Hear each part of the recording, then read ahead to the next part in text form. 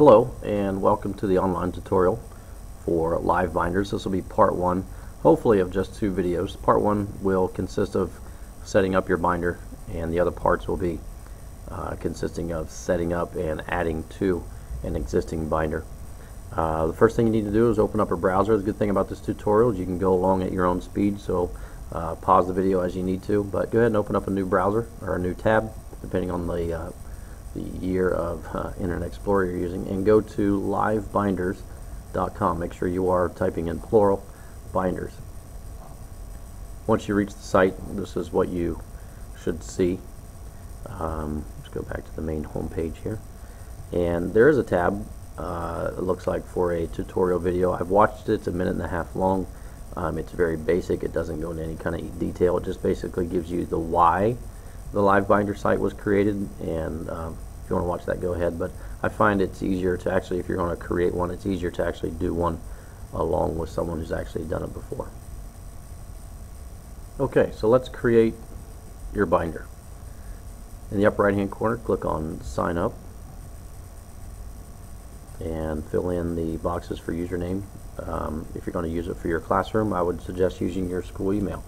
So I will type in my username and email address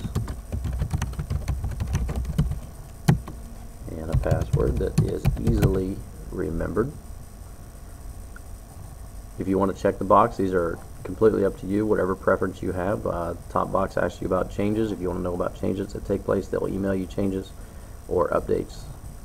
And then the terms of use policy, it's a simple privacy policy basically saying you're not going to use the binder for any inappropriate material. And then you click sign up. Now you'll notice that I have two errors. LiveBinder site prompts you to this if your username is already used or if your email is already used. I already have an email account and a username under this account, which I will show you later. That's why this error popped up. If you are seeing this error, maybe you should change your name to something like Jane Doe 1 or John Doe 15, something unique to you. Just try several different combinations, something that will eventually work. Now the good thing about LiveBinders is that you don't have to verify your email address. They won't send you any note saying did you sign up. There will be a welcome note, but you don't have to do anything, so we can get started right away. I'm going to close out this tab. As I said, I already have a login under Greg Walker, so this is just for training purposes. So I'll close this tab and go to my site that I actually have created for this training. Once you do get your binder started, this is what you should see. They give you a how-to guide, if you will, on what your binder looks like or what your binder will look like, and this is a good tutorial as well for you to view at your leisure, and it just gives you a bunch of information on how to use your binder. Well, let's go back to the main page,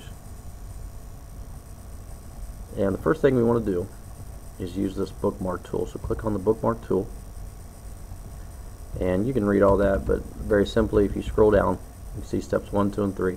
We want to add this LiveBinder tool to your favorites page. So hover over it, right click on LiveBinder it, add to favorites, and you want to save it under my favorites or somewhere wherever you will remember it, and you click add. Once you do that, if you're a fan of Pinterest or if you're familiar with Pinterest, this is a pinning tool, and you can see that my LiveBinder it is saved in my favorites over here. Anytime you go to a website, if you find that that website is helpful or useful for your students or applicable to your class, you click on LiveBinder. We will do that later on, but that is all you need to do for LiveBinder. And let's go back to my binders. Now we want to start a blank binder, and this is the overall purpose for this tutorial. Click on Start a Blank Binder. Name it anything you want to. I will name mine Training Video.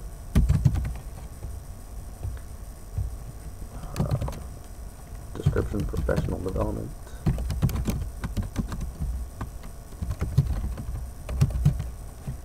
Tags are keywords that will allow your binder to be found more easily. If you're doing a chemistry lab, you might type in chemistry, comma, lab, maybe your last name, anything that's going to make it easier for your students to find your binder. Categories education for me. The two radio buttons, public and private, I strongly encourage you to click on the private button until you are ready for your students to see your binder. So as you're setting it up, keep it private. Once it's ready to be viewed, make it public.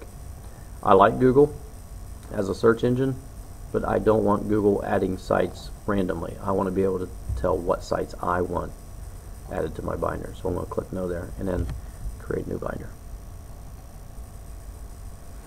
And this is your blank binder inside the page. And so that is the end of tutorial 1. The next tutorial will get into adding tabs, adding subtabs, and basically setting up a binder for your students to be able to access at any time.